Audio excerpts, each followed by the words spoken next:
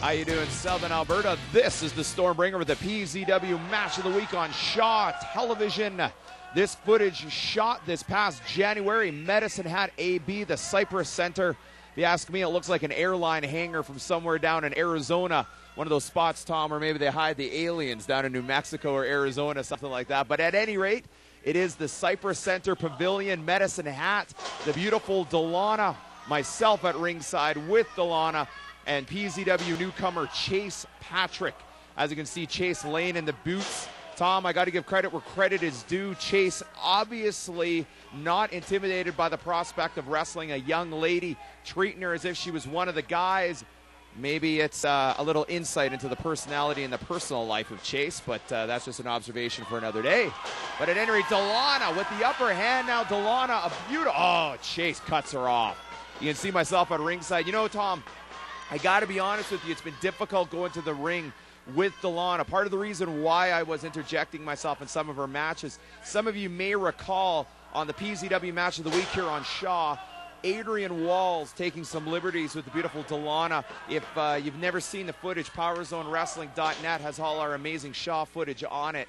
Some pretty disturbing stuff. Adrian Walls basically used a maneuver. He calls it the curb stomp. I call it a jerk, taking liberties with somebody after they lost the match. But at any rate, he took a few liberties there. And you can see, talking about liberties, Tom, there's a liberty. Chase Patrick choking her out of the top rope. Obviously, I'm ticked off.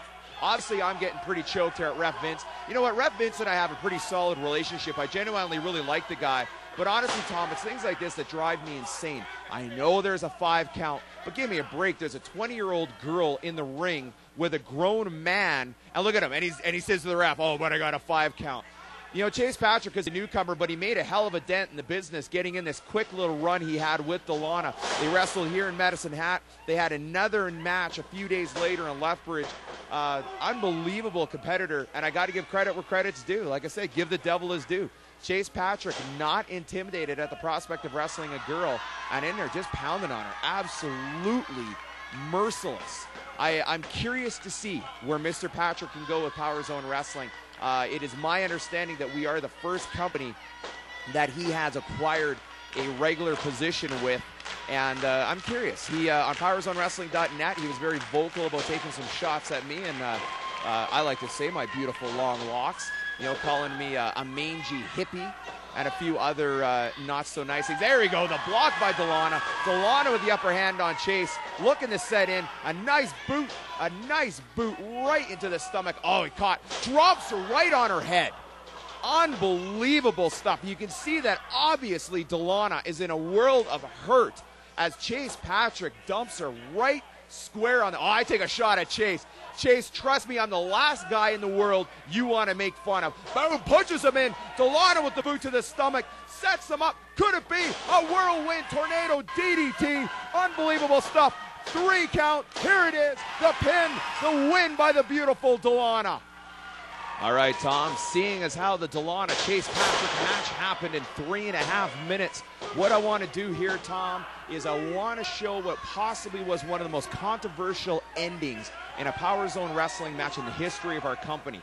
2 PZW newcomers here wrestling once again in Medicine Hat this past January. Beautiful Bobby Fletcher versus Lee Montana.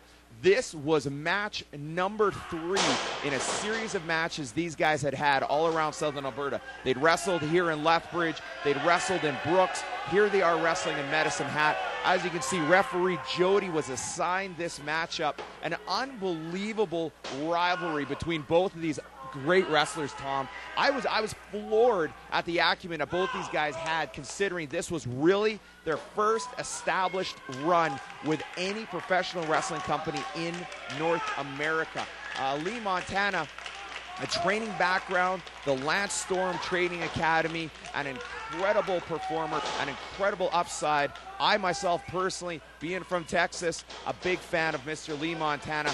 Beautiful Bobby, Lee Montana from Medicine Hat. The crucifix sets him up, going for the win. Jody there for the count, and the kick out by Beautiful Bobby. Not a lot is known about Beautiful Bobby.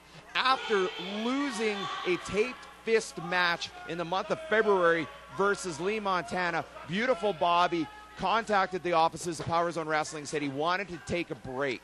he actually said that he wanted to work on some of his cardiovascular training.